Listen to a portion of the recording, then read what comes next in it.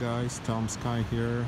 Update from Newport, Oregon, September 11, about 7 p.m. The visibility keeps changing from bad to really bad, and we have an example of really bad visibility here. The smoke persists everywhere,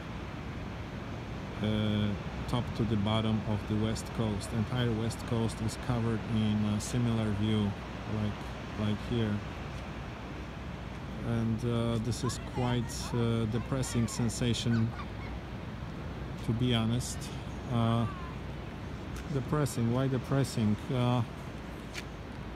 Because of the psychological effect perhaps of this bizarre event that's taking place, and limited explanation of what truly causes those fires and enormous devastation of forest and wildlife. It's something that I cannot even find words for. It's extraordinarily depressing, knowing that millions of animals perished.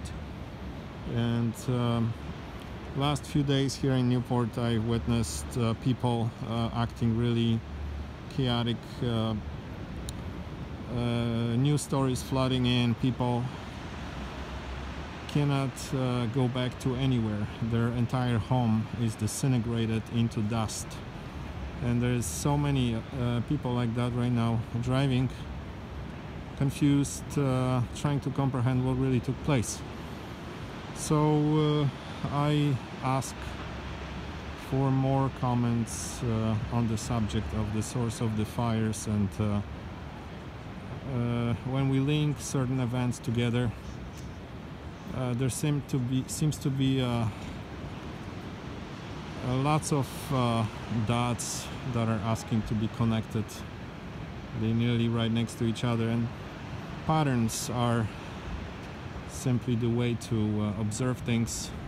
If you're a keen observer, you will start to get an idea of the big picture of what's happening to our country as we watching and blaming one another and trying to make your neighbor faulty, and framing each other in all kinds of categories, from political to religious, and left versus right, black versus white, and so on. This is not the time. The tension is on everyone naturally, but perhaps this is the crime of, I'm sorry, this is the time of great unity.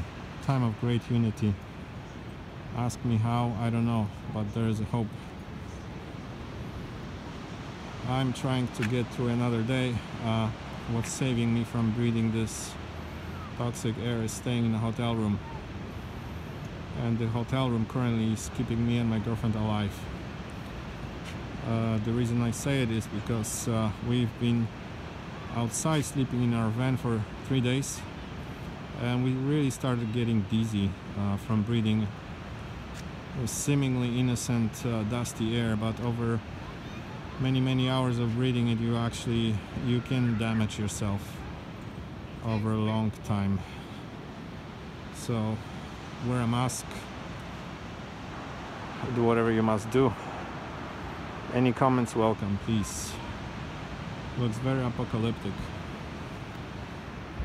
Tom Sky, Newport, Oregon.